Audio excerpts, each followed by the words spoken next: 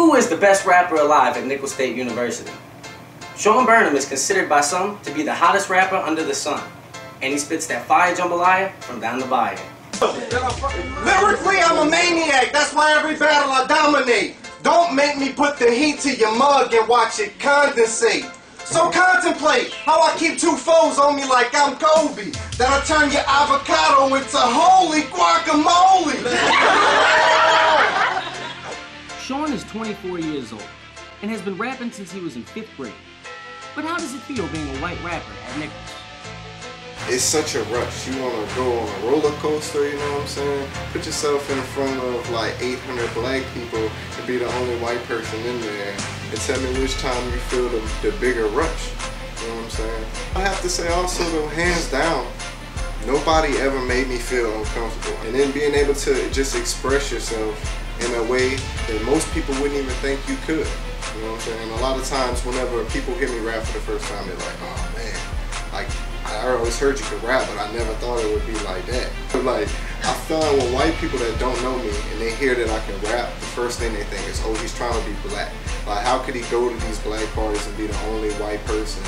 And like, I don't act like that. Like, anybody who's ever spoken to me for 2 seconds will know that that's not me, but they'll put that stigma on you, and that's one thing I don't like.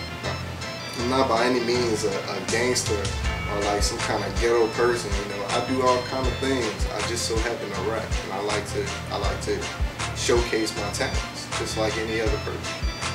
I'm a pearl and this life is my oyster. I'm trying to lift your spirits, little mama. Please let me hoist you. You're all around me, girl. How could I avoid you? Curiously strong, baby. Let me Altoid you. But when you're doing a battle, things can change on you like that.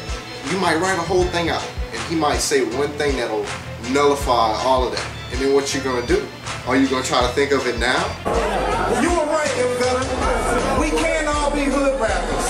But damn it, you just proved we can't all be good rappers. Like, I'm a white boy. I hear a lot of white boy jokes. Like, I've never met a rapper that didn't come at me with a white boy joke. And I challenge somebody to do that. You know? It's my white boy swag, right? That causes you to talk hella shit? Alright. No. I think you just mad because campus smacks the closest to college you'll ever get. Couldn't turn down battles after that. Now the problem is finding people to battle. Nobody wants to lose to the white boy.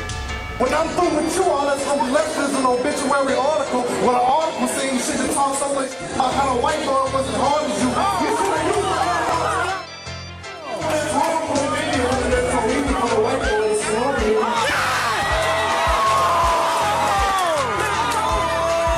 While it's true that white men can't jump, Sean Burnham proves that they can rap.